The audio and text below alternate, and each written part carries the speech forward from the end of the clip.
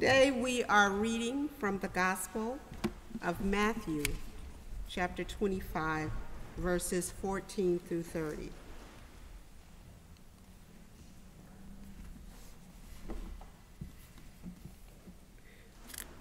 For it is as if a man going on a journey summoned his slaves and entrusted his property to them. To one he gave 5 talents, to another 2, to another 1, each according to his ability. Then he went away. The one who had received the 5 talents went off and at once traded with them and made 5 more talents. In the same way, the one who had the 2 talents made 2 more talents. But the one who had received the 1 talent went off and dug a hole in the ground and hid his master's money. After a long time, the master of the slaves came and settled accounts with them. Then the one who had received the 5 talents came forward, bringing 5 more talents, saying, "Master, you handed over to me 5 talents. See, I have made 5 more talents." His master said to him, "Well done, good and trustworthy slave. You have been trustworthy in a few things. I will put you in charge of many things. Enter into the joy of your master." And the one with the 2 talents also came forward, saying, "Master, you handed over to me 2 talents. See, I have made 2 more talents." His master said to him, "Well done, good and trustworthy slave. You have been trustworthy in a few things. I will put you in charge of many things. Enter into the joy of your master." Then the one who had received 1 talent also came forward, saying, "Master, I knew you were a harsh man, reaping where you did not sow, and gathering where you did not scatter seed. So I was afraid, and I went and I hid your talent in the ground. Here, you have what is yours." But his master replied, "You wicked and lazy slave.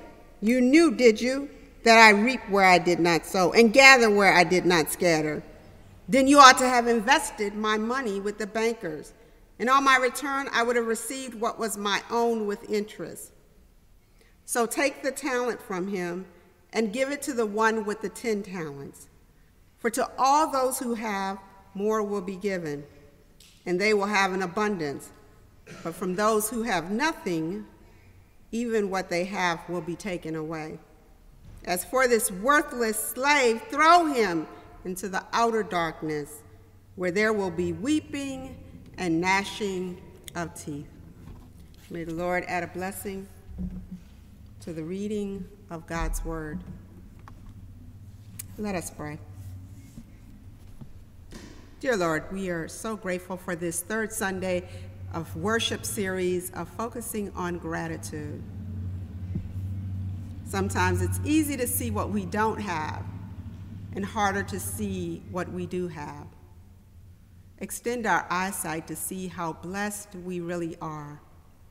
Open our hearts and our ears to hear a message in spite of the messenger. May we grow together and may we learn together. In Jesus' name, amen. I'm hearing myself, so I just need to know I'm getting feedback. So I don't want to feel schizophrenic. It's getting a little hard. So we're on our third week, and this week the sermonic theme is speaking truth to power, speaking truth to power. Virginia Walden Ford was a part of the youth that desegregated the South.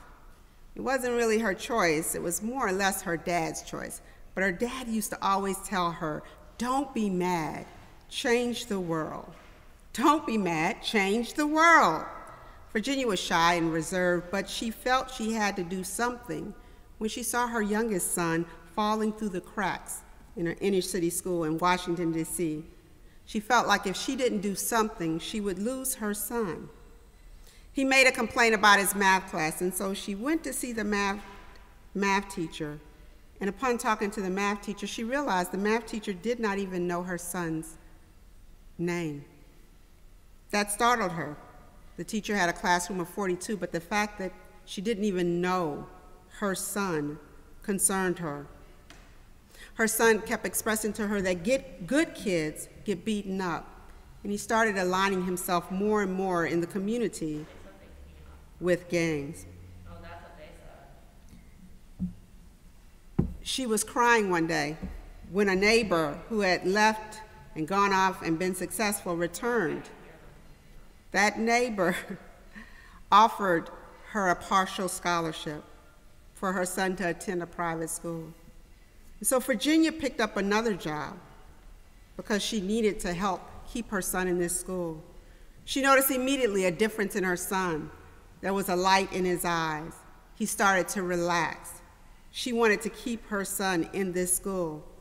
He was doing better. He was starting to seem like he was getting his glide. But she looked around in her community and she saw other kids that were struggling, and she began to look for answers.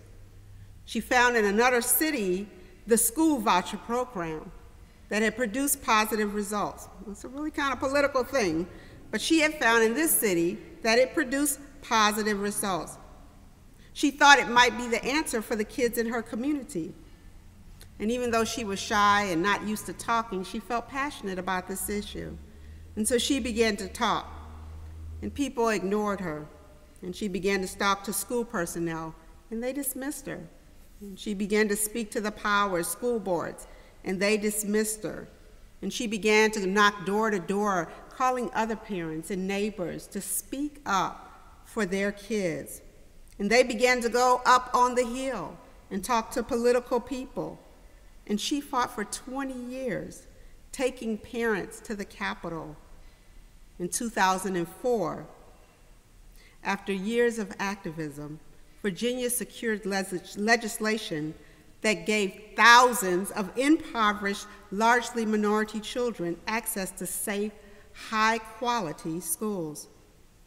Many of them since have gone on to college and rewarding careers, and the outcome would have been unimaginable without the educational boost of Virginia's law provided. I want to talk about one more person, Rob Bilett. I don't know if I'm saying his name exactly correct, but he was about to make partner at Taft, Stetness, and Hollister when he got a call from his grandmother. And a neighbor of his grandmother noticed that his cows were dying. He was a cattle farmer. He had 200 cows on 600 acres of property, and now his cows were mysteriously dying. And he believed that his neighbor, the DuPont Chemical Company, was responsible. This farmer had tried to seek help locally, but discovered that DuPont just about owned the entire town. So Bilett agreed to see him because he thought it was the right thing to do. And of course, this was something that his grandmother wanted him to do. Bilett was an environmental lawyer, but he was not the kind of lawyer that this man needed. He actually represented the corporations, and he even had worked with colleagues on a couple of DuPont cases. He was helping corporations to comply with new laws, and he felt that his work was valuable. But then he met with the farmer, and the farmer had taped video after video of these cows and how these cows looked deranged and how some of them were charged. He took videos of black teeth and cutting their heads and their bodies open and looking inside and seeing that their internal organs were different colors. And as this lawyer began to look at video after video, it was like watching for him a horror movie. The videos also showed a pipe running into a creek, discharging green water bubbles on the surface. Now, this farmer intuitively knew that DuPont's chemicals were killing his cows, and he had tried to speak truth to power, but it managed trying to speak to a DuPont company that makes millions upon millions of dollars. He has said that he knew all along that this stuff was bad, but he just needed someone to help him to take on the powers. Well, in 1999, Violet filed a federal lawsuit against DuPont. And guess what? It would take decades for Violet to get any justice. Even today, Violet is still fighting DuPont Company. This is where we enter the biblical text. I'm talking today to you all about speaking truth to power. Sometimes when we speak truth to powerful institutions, it is hard work. It is courageous work. And it sometimes takes years and years of engagement. So we enter the biblical text today, and you just heard it. There's this slave owner, and he's about to go out of town. And so he entrusts his money to 3 of his slaves, according, he says, to their ability. The first slave he gives 5 talents, and talents means money. Through the generations, the church has translated this to mean our gifts, but it actually just means money. He gives to the first slave 5 talents, and the guy goes and he is able to, cause that money to double. And so when his master comes back, he's able to then give him 10 talents. He gives to the second guy 2 talents, and he's able to double the profit as well. And when the master comes back, he's able to give him 4 talents. Each of these slaves, maybe they were fearful of their master, maybe they had a hard work ethic, maybe they wanted to please their master, who knows, but they're able to satisfy the slave owner. But this last guy who's categorized as lazy and thrown away and tossed away, this last guy, well, he was mad with this last guy, because when he came back, this guy had not increased his profit at all. This made the slave owner mad.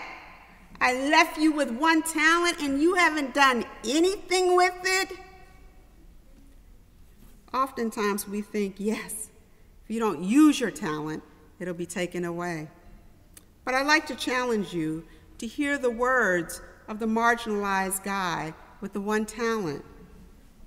He says, "Master, I knew you were a harsh man, reaping where you did not sow, and gathering where you did not scatter seed. So I was afraid, and I went and I hid your talent in the ground." Did you hear that? This man is telling his boss that he's a hard man. How many of you just told your boss, even if you thought that, you are a harsh man? He speaks that to his boss. In other words, he's telling his boss, you're not a nice man. He's telling him, you make money where you have not invested. You are not a fair man. You are not a good man. You are not a man of integrity. I mean, we could go on for a while with the yous. So I'm giving you back what is yours.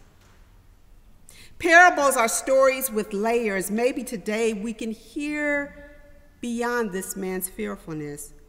We can hear him in spite of his fear, speaking truth to power to his boss.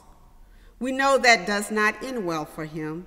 It doesn't end well for a whole lot of people that speak truth to power. But this is about the Amazons of the world. This is about the Walmarts of the world. This is about the Trumps of the world that don't pay 1 single bit of taxes on billions of dollars that are made. This is about the 1% in our country living way, way better than the rest of us. And I know I'm going down a road I probably shouldn't go down, but what does somebody need with 28 rooms and 8 bathrooms and 7 cars? Here is a man who did not labor or work hard or roll up his sleeves, but he's making money anyway off the backs of others.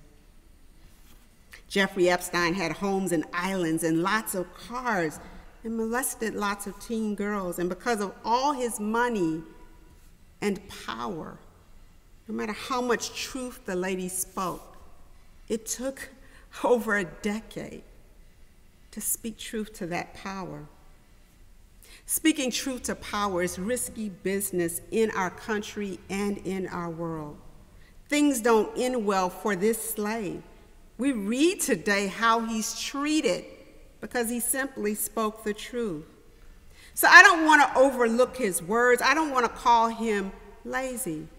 I want to hear the prophetic message of his words and the courageousness he pays dearly. Speaking truth to power back then was hard, but it's hard now because people with power use money and lawyers and money and lawyers and lawyers to squeak their way out of the evil they have committed.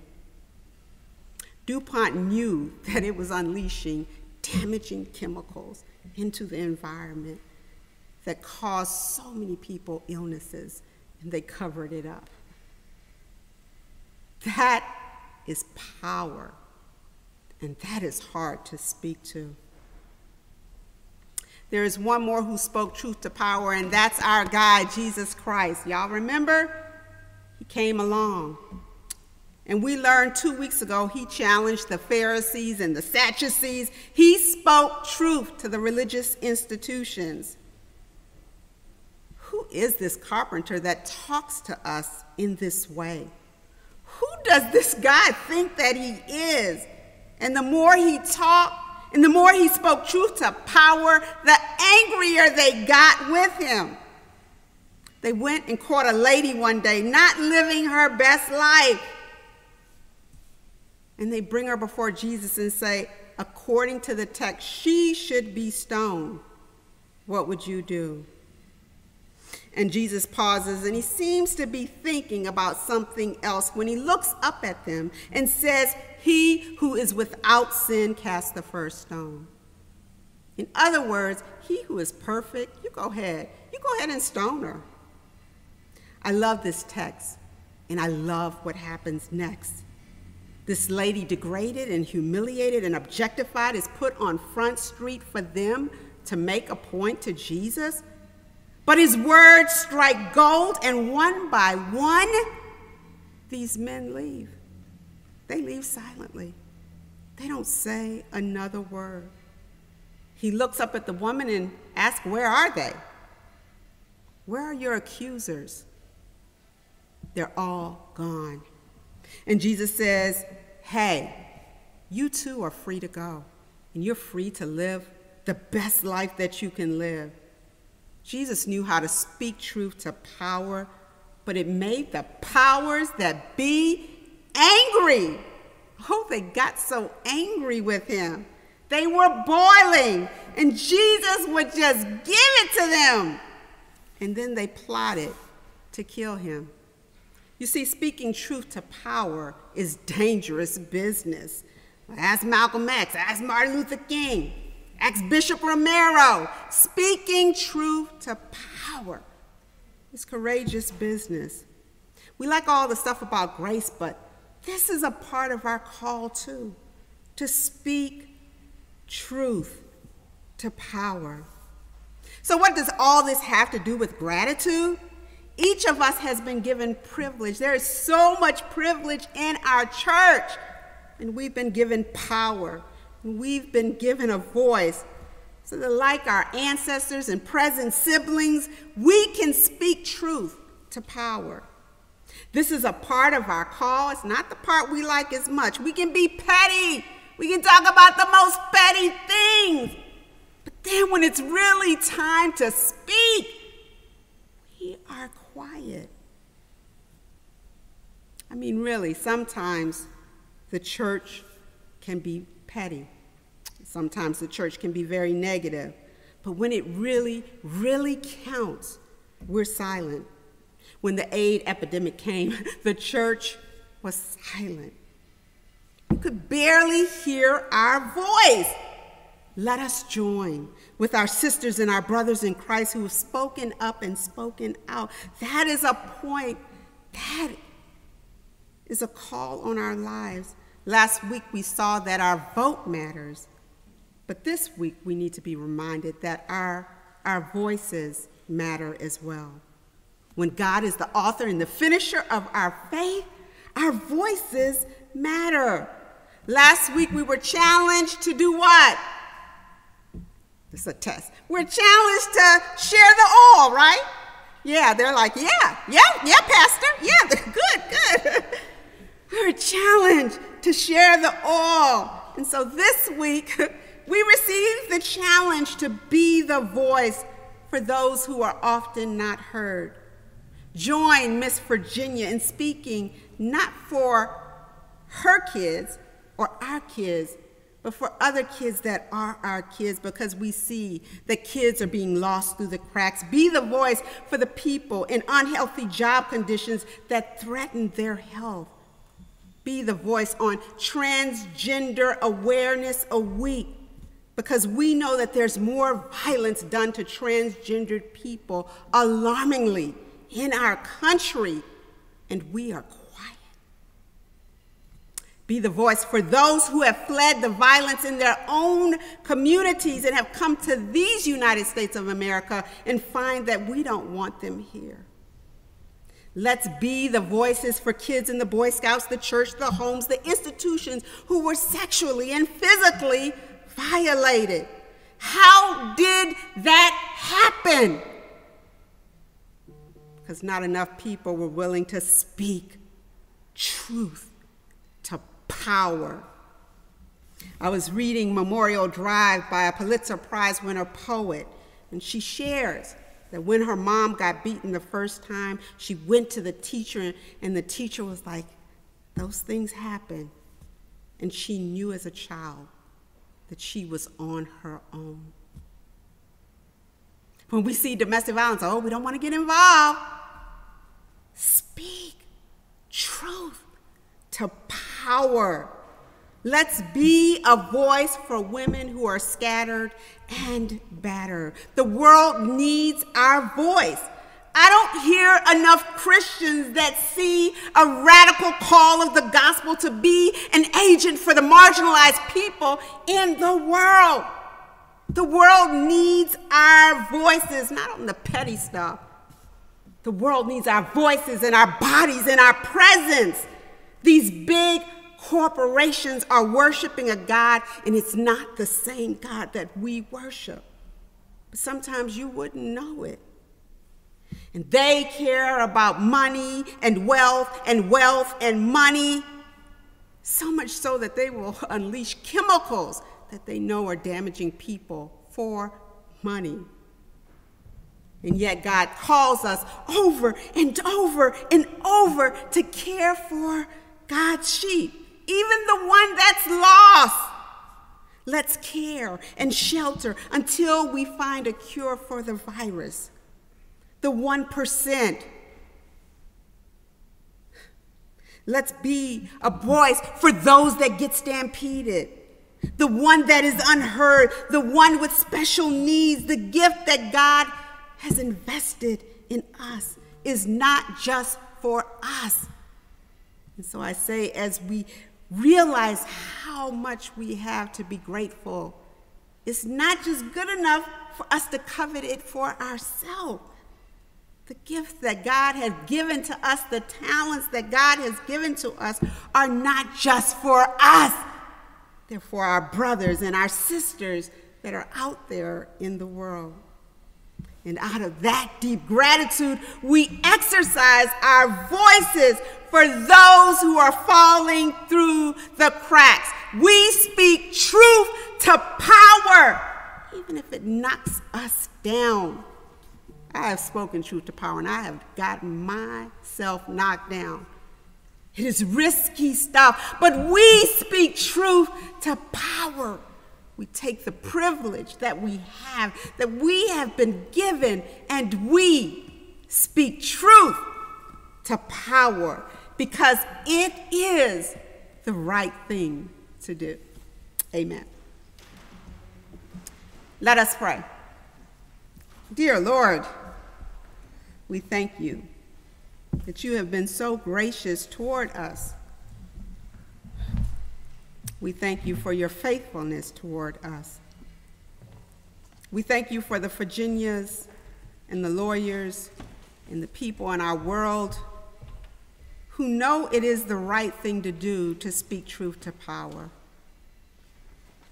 Help us, Lord, to align ourselves with organizations and groups that are working to combat the evil forces in our world.